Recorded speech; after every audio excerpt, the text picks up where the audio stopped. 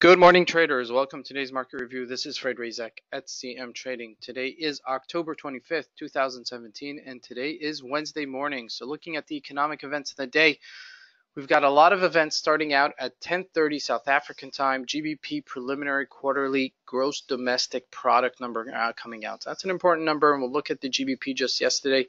We had a nice sell-off, and we'll look at that. 2:30 South African time, core durable goods coming out in the United States. That's also an important number. And then the most important number of the day, Bank of Canada rate decision at 4 p.m. South African time. So that's a major event. We'll look at the Canadian dollar as well.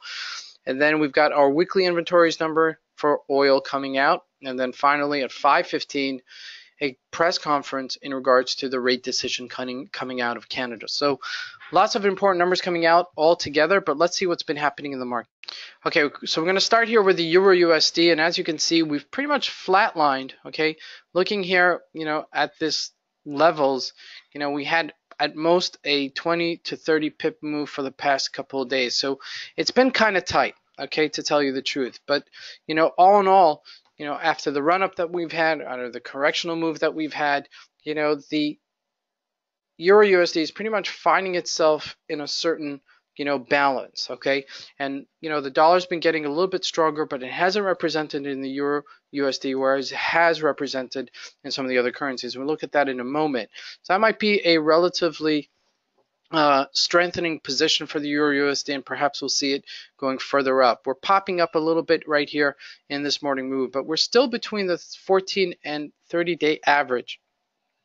Once we have a little bit of a momentum on the upside or a breakdown on the downside, I'd have a little bit more conviction in taking a position. But right now, since we are trading, within this relatively tight range, I would just sit back on the Euro USD.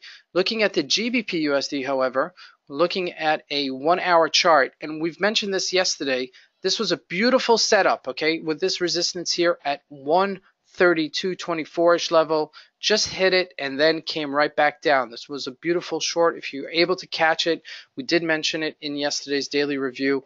If it does falter and doesn't break above this 132, it would be a great short. And sure enough, that did come through. Now we're trading at the bottom of this range, okay?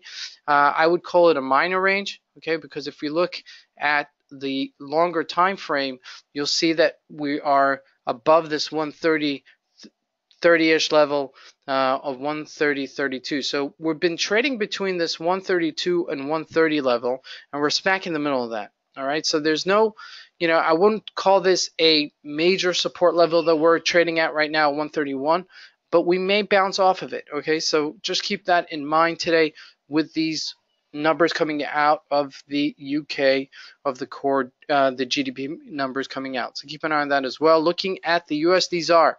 Now this is a longer time frame, a weekly time frame. We're trading at the top of this range here at 1370-ish level. Okay, now we've been in this range for several months now, okay? But we haven't really solidified on the upside. Now we may see this actually break out. So keep an eye on this as well. With the JSE getting higher, dollar getting a little bit stronger, we may see a breakout here. So keep an eye on that as well. Aussie USD, confirming the fact that the dollar is getting stronger. Okay, really big pullback right here. A bit of a support level right here. We've had this previous resistance level, if you see here on the daily chart, this previous resistance level and then subsequent support. So let's see if it does hold this line. If it doesn't hold this line, we could definitely see it continue coming down to the 76-ish level. So that's, a really great setup if you are in it already, okay, because we saw this double top here at 0.78.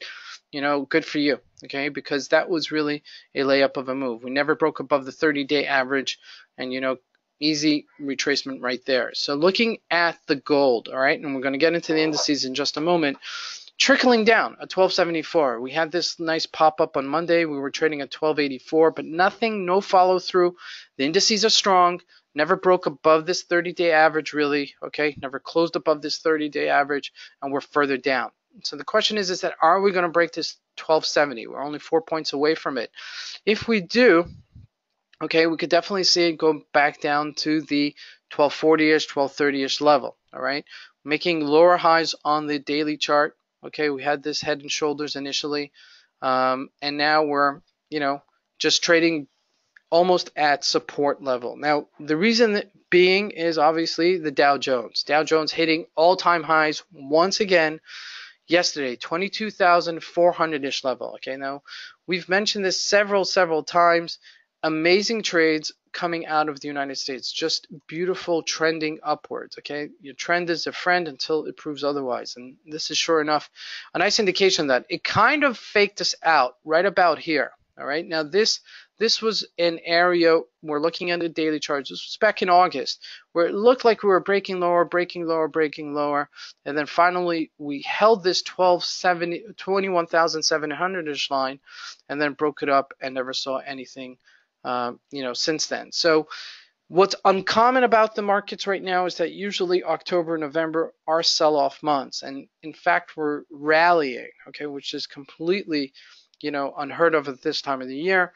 However, because the markets are so strong, people are anticipating it's going to get to 24,000, maybe the top of 23,800-ish level.